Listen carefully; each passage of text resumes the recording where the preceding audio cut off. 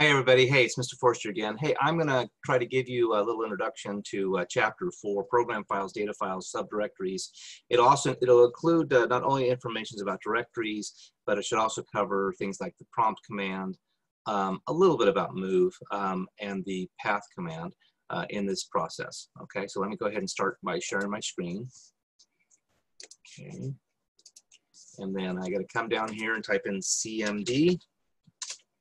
Great, and then I have to reacquire my share, so give me a moment here, and then share screen with my, there we go, system prompt, and I'll come back out here and maximize. Okay, now where we're at, okay? So, you know, when we look at our files or whatever and stuff, let me go to drive I:, my student activities disk, and do a dir, say, slash P to pause, right? I start looking at a bunch of files, okay, and these are probably just data files. And the reason I know that they're kind of data files, because their extensions have kind of funny things. They don't really kind of stand out to me. Let's see if we can see any command files. I'll press enter. I don't see any exes yet, you know. Yeah, I don't see any .com files. Let me go to drive C and do a directory. And okay, I got folders and stuff. You know, let's say that, you know, when I look at some of the stuff that's here in my drive C, let me go to the root directory, cd / drive C directory. And now it says, oh, look, okay, program files, something called program files. Okay, so cd space /, and then because it's a longer name, I'm going to put quotes program files. Remember, Microsoft is not case sensitive, and then do a directory, okay? And then I see some, again, another subdirectory folder, okay, on top of that, okay? So typically, program files and stuff end with like an exe or a com extension or something like that. And then the data files are those ones that we use for ourselves, okay? So again, if I do cd /users /mark and clear the screen, we're right back to where we started a little while ago, okay? Let's see, let me go to drive I:, and again, I'm in the student data file, and I'm gonna do a directory /w in the wide view. Oh my gosh, okay, now it's left to right. Does it matter to you whether or not you have this screen by wide view, or if you had just dir this view? It's kind of like, hey, here it is in like landscape, okay? That's the wide view, or portrait mode, like this space, okay? It doesn't really matter to me. I start looking here, they have dirs, so I know those are directories or subdirectories or folders. Up here, the directories or folders and stuff have brackets around them. So I know that, say, here's data, level 1, media, and then down here, here is data, level 1, media, so on, okay? And so again, back to the dir command from chapter 1, you could do the various directories of files or folders. Hey, by the way, if we haven't done this yet in an earlier video, if I wanted to say what is specifically directory listing of this file called state.cap, I could type in dir space state.cap. Now I did give its location, so it has to be in the root directory of drive I here, because I didn't. If not, I'd have to pipe in dir space I:/ state.cap. But since I know that I'm in the root directory and I could see it right up in here that it exists, okay, then I'm just going to go ahead and shortcut it and just give it for the file. And it says, oh, here's the specific information. This file state.cap was last either created or last modified on the 31st of July, and that it was a timestamp, and it's 260K in size, not a real big file, okay? So that's the use of the dir command, okay? So again, hey, if I'm in drive I, and I look at this thing here right now, maybe I want to create a new folder called CIT40. So I'm going to say md make directory space CIT40. Press enter. And now if I do a directory, what should I have? I should have here it is, a new directory called CIT40. Okay, let me try that again. md space / and I'm going to call this one, I don't know, CIT50. Press enter. Now if I do a directory listing, I'll see that I have two folders that I just created a few moments ago using the md make directory command. md /? says, what is the MD, the make directory? See, here's the syntax of it, and here's some examples. It's kind of like, hey, make a directory with some whatever options that I have. There's also what's called change directories. We talked about that a little bit in a chapter previous. And then there's also finally what's called a remove directory, RD. And these all kind of go in sequences. So if I said CD /?, that's the syntax of the change directory command. And then the other one, RD /?, there's the syntax of the, what was it? The remove directory command. Removes, deletes the directories, okay? So again, with the question mark up here, I said, what is the MD command? Oh, it creates a directory. I asked for help. I said, what is the CD command? It displays the name or changes of the current directory. It allows you to change them, okay? What is the RD command? It removes or deletes the directory, okay?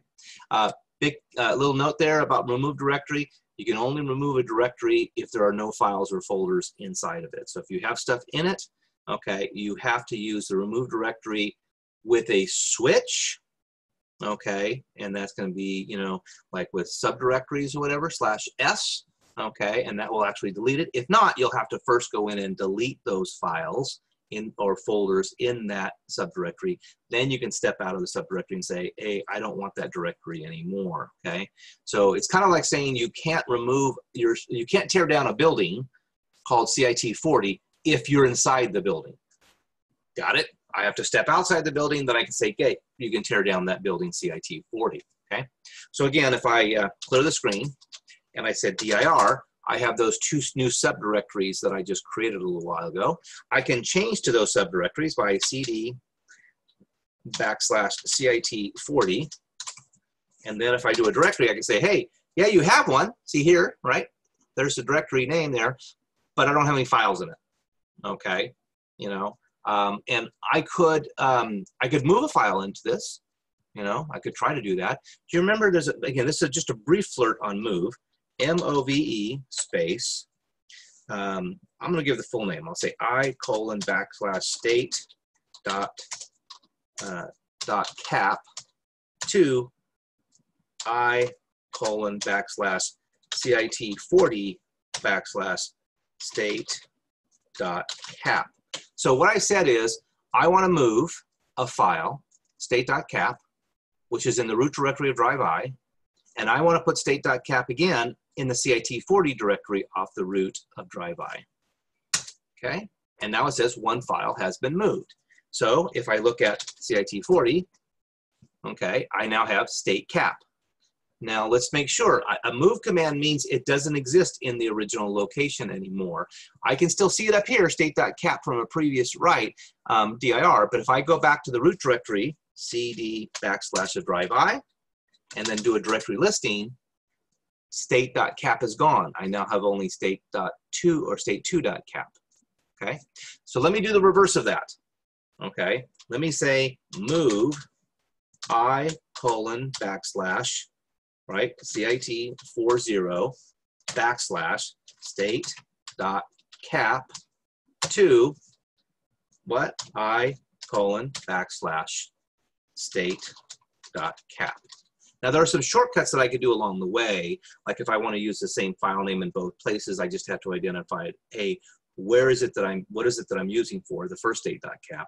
And if I just said I:/, if I don't give that same name, it'll just assume it's the same name. But as you're getting started off here and stuff, I really encourage you not to take shortcuts in the commands until you get really comfortable with it. So the way I would read this is, I want to move a file called state.cap, which is in CIT40 off the root directory of drive A, and I want to put that file as state.caps in the root directory of drive I:/. Okay? Oh, I said A, but anyway. Great. Now, if I do a directory, I see state.cap is back in. Here it is, no problem. And I still see I have my CIT40.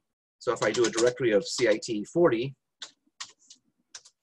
and it says, oh, there's no state.cap in here anymore. Okay, I did space, but dir /CIT40. Again, I moved it back to where it is.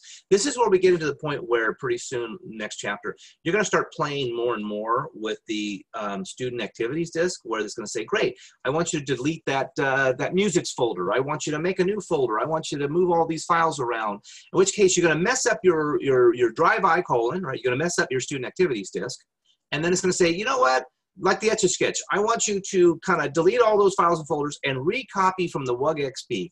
To you guys, WUGXP is that zip drive, or that zip file that I put on Canvas for you that opens up the default of all those student data files, okay? And then you simply do that again like I did in that first video in the week, I think it was week chapter 1. Anyway, the one that says, hey, how do you get the zip files onto a USB stick? And this way, you basically are resetting your USB stick back to its original state, okay? So if I were to go through and delete everything that's on my USB stick right now, then I would want to go back and unzip that file, the student data disk file that I had given you before, and then copy those files back onto the USB. Now I have a fresh starting point again, and we can continue on. So your book is going to start doing that, especially for the problem sets or through the chapters, and you should sit there and say, oh, yeah, if I have to do that, it's not a big deal. They just called it WUGXP, the XP data stuff, whatever, the working stuff. So anyway, all right, so that was the little kind of tidbit into the change directory, make directory, remove directory, and a little intro to the move command. Again, a move implies you take something from one location to another location. In chapter 5, we're going to spend quite a bit of time on the copy command. Your author is going to sit there and say, hey, I want to copy, I want to leave the original here, and I want to put a duplicate over there. So when I'm all done with the copy command, I have 2. Okay, now what's the difference between copy and move? Copy has 2, the original and the duplicate. Move says take your original and put it someplace else. Okay, so that was the little flirtation into the move command. The next 2 commands and stuff are what's called the prompt command and the path command. So if I say, let me clear the screen, and I say prompt /?, okay, the prompt command allows you to change the CMDXE prompt, okay, on the screen. So for instance, the default right now for the prompt command are the 2 things, $P, which says show me the current drive and path, and $G, put a greater than sign next to it, okay? So I'm gonna use this in a kind of a different format here. I'm gonna say, what if I don't like that greater than, that right arrow sign, and I want this parentheses, $F? Then I would say prompt $P for the path, just like I had before, and $F. And now, look, there's the parentheses, okay? Or maybe I want that pipe symbol, $B. So I'm gonna go say, I'm just gonna make it easier. I'm gonna go up arrow, and I'm gonna put $B, that's the pipe one. And now I have that pipe symbol.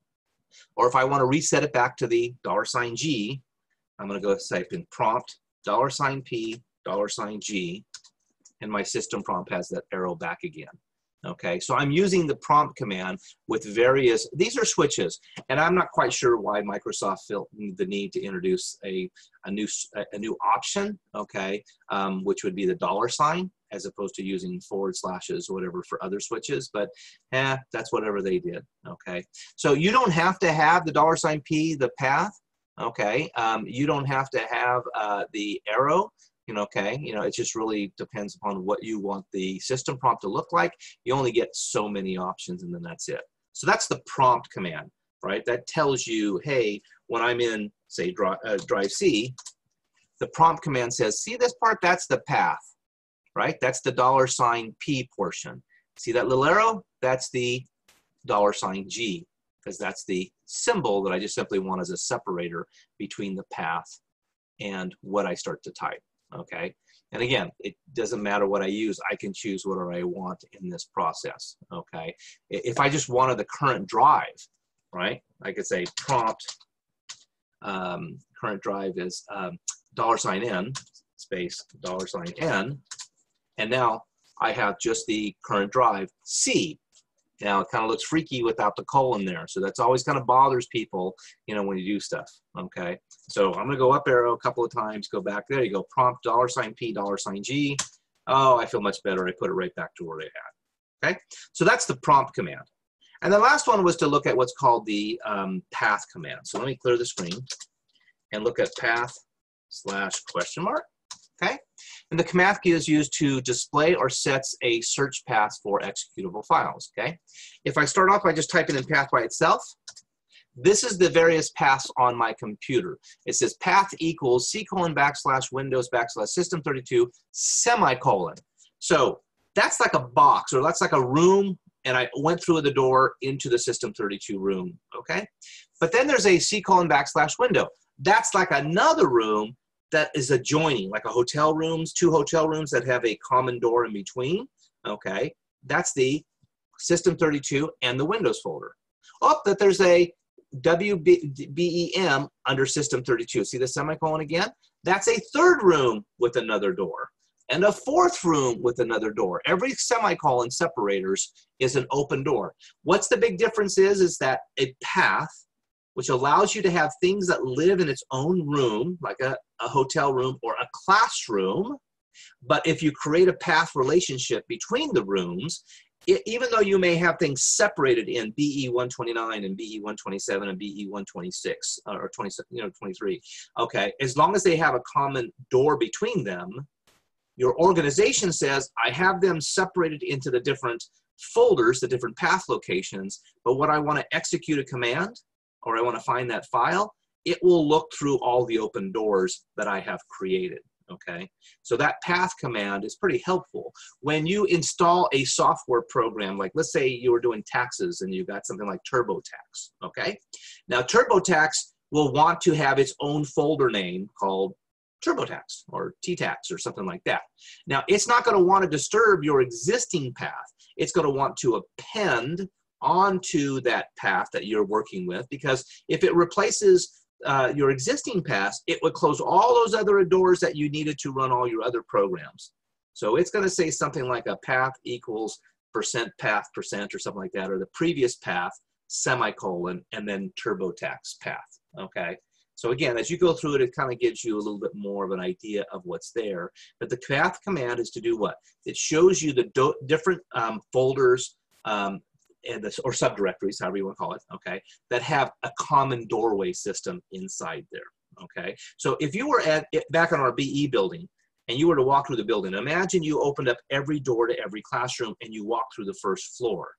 Every classroom has its own contents, but with the door being open, you can easily, from the hallway, access anything that's in any room as long as there's an open door with it. And that means there has to be a path separated by the next path, separated by the next path, and so on, okay?